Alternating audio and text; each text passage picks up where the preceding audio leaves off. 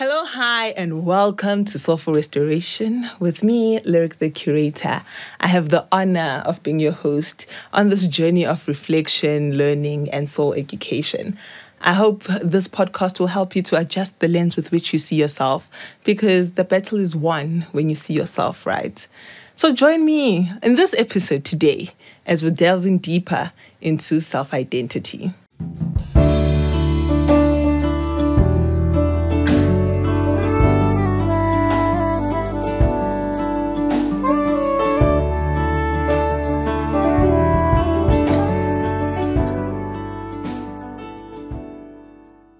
Our identities are a culmination of traits that distinguish us from the next person, right? Shaping our decision-making, how we view things, and eventually directing our destiny.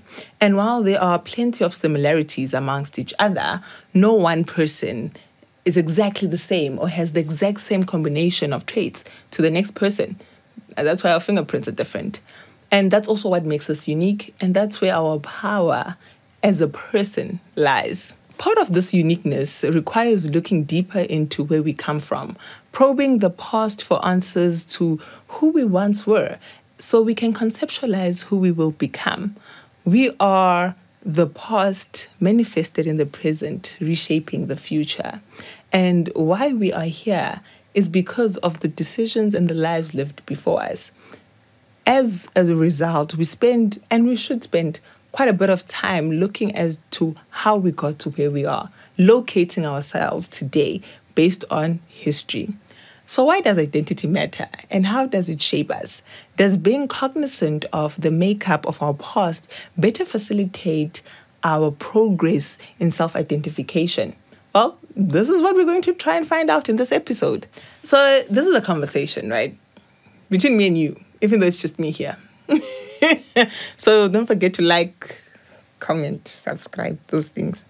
So in this topic, we have 5 talking points that I'm going to try and go through, right, to better expand on the topic of self-identification. First of all, let's clear the elephant in the room, right? Let's address the elephant in the room. You're not the only one that's asking the questions of who you are, where you came from, why you are where you are, why it is that your family is where they are, and all the politics that come with it. That's the natural progression of life. In fact, if you're an adult and you haven't asked yourself this question, we'll talk after this episode. Okay, it's not a crisis, right? It's normal. The only time it becomes a crisis is if you're unable to find the answers to those questions. It's completely normal to want to dispel what you thought you were because of new information that has come to light. Or you want to re-identify yourself because now you have an understanding of things and how they have progressed to where you are.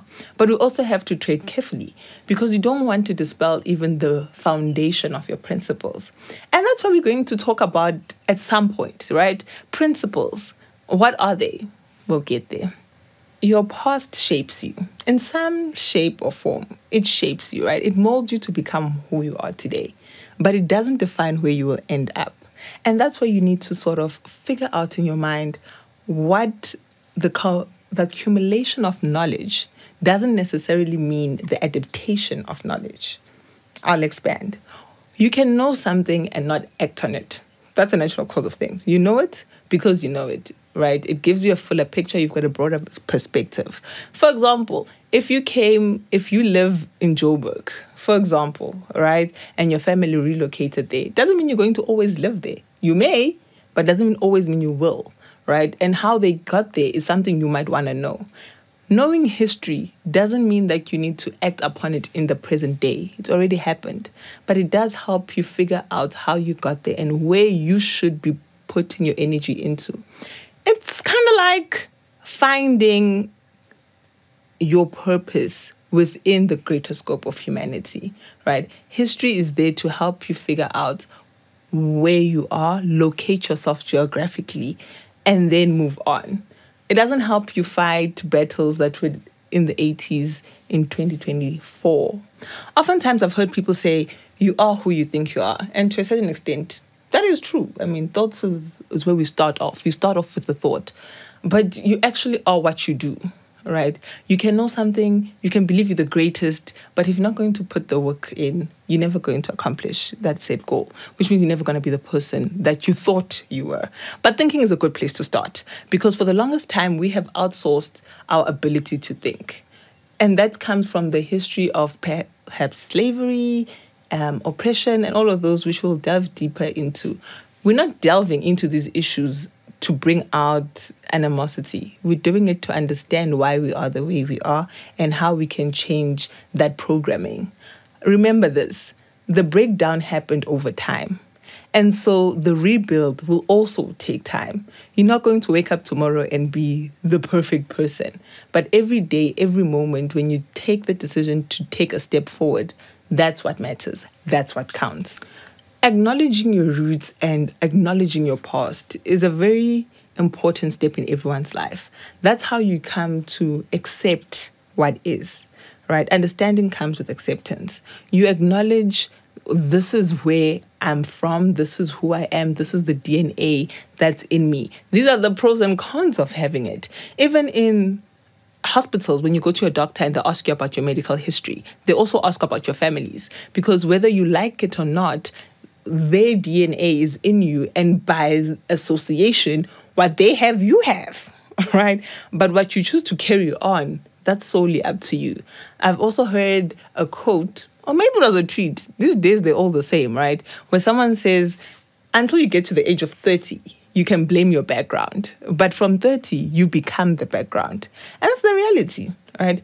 It simply means when you acknowledge what was and what's been, you basically find peace with it. And therefore, you can then start moving on towards defining yourself given that background. What parts of that history are you going to adapt in today's life? Basically, I'm asking, what principles from our forefathers, from our ancients, are you going to take into today and apply them moving forward? And this is where we need to dig a bit deeper, right? Going back 2-3 generations is not enough. You've practically lived with them. Those are your grandparents. And if you're like your great-grandparents, you need to go in 10 generations, okay, 7 if you will. Go that far back, because those were the great people. I mean, civilization and all the greatest things that have been done in Africa in general come from those generations. And if we tap into those principles that they had and apply them in today, then we can progress as a people. Which moves us to our next point, right? Defining the perimeters that apply to you, right? This is where you say, okay, my people were intelligent, my people were hardworking, my people were lazy. It's possible. Like, no one has only great attributes, right? There are also some negative stuff. Mine were drunkards, whatever the case might be. And then you say, this is what I will not participate in, and this is what I will continue forward. That's where you start defining your legacy as a person. And that then becomes what I would call your constitution of self, right? The mottos that you have signed and sealed for yourself and what you choose to move forward with. That's your constitution. Whatever, anything that you will do from that point forward will have to meet the prescripts of your constitution. And you can change it. I mean, you get to know things, you grow, you change what you like, what you don't like, and therefore you will adapt accordingly. But the principles, your foundation, more or less will always stay the same. We've discussed acknowledging versus defining as how I put it. But to just make it easier for all of us, let's wrap it up by saying acknowledging says, oh, that's what happened. Okay, cool. It's information. Defining says, this is what I choose to do about it. There's action. It's proactive, right? Being reactive is not progressive. And that's why we are not progressive for the most part. We're reactive. So in order to be proactive, you need to start defining and then taking responsibility. So by defining, you say, this is what has happened. These are the parts of it that I choose to bring into my life in this day and age. This is what I choose to discard. And also know why. And then this is what I choose to do about it. And then you act on those daily. Yeah, it doesn't happen overnight. And you don't stop. You do it daily. Every day you wake up and choose to be that person that you envision. At times you then find, while you're finding yourself and you're being woke, Because that's what happens, right? You discover something and you think you're like so woke, you figure it all out, and then you walk out into the world and the world hasn't changed. Yeah, that's kind of how it works. The world won't change because you've changed. It doesn't happen concurrently, right?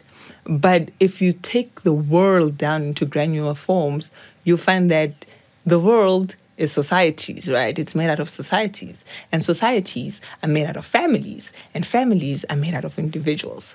So if the system is too big to break, you need to take it a bit, focus into the granular form and say the system might be too big today. But at a granular level, the system starts with people. It starts with individuals who then form families, who then form communities, and then their societies, and it's the world. And so even the change starts at that point, at the granular form. So it's okay to own your transformation. Don't expect the world to transform along with you.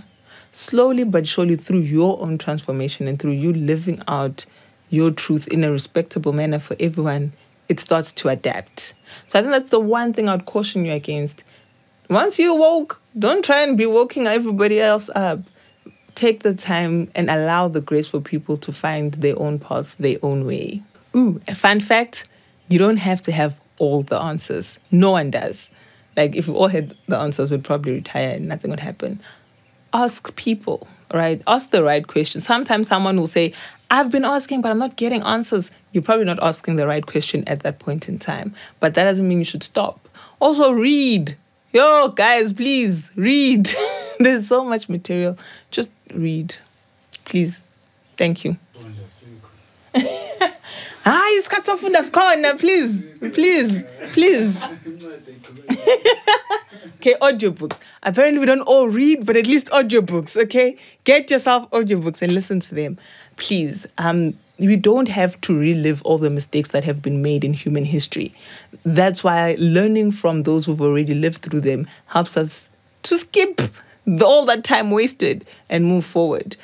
Life is like a relay, okay? The baton gets passed from player to player. You don't need to go and start at the beginning like the first player. Just take it from where it is and move forward. And that's wisdom. Wisdom is knowing that you don't need to live through all humanity's mistakes in order to be wise and experienced. You can skip it, learn from what has already been done, and start writing your own story. Okay, that's today's lesson on self-identity, and I hope you took something from it. Before I go, we have a little segment called Soulful Takeaway. Maybe we'll cut it to Soul Takeaway. You never know, right? This is where we just take a little key points from what we spoke about, or maybe extract from books that you'll never read or essays that you'll never read, just to give you something to ponder on. Because for the most part, we don't necessarily remember all the conversations we have, but we do remember the principles that stood out for us. And this is that part of the podcast where we want to give you something that stands out for you to think about long enough until we come back with the next episode.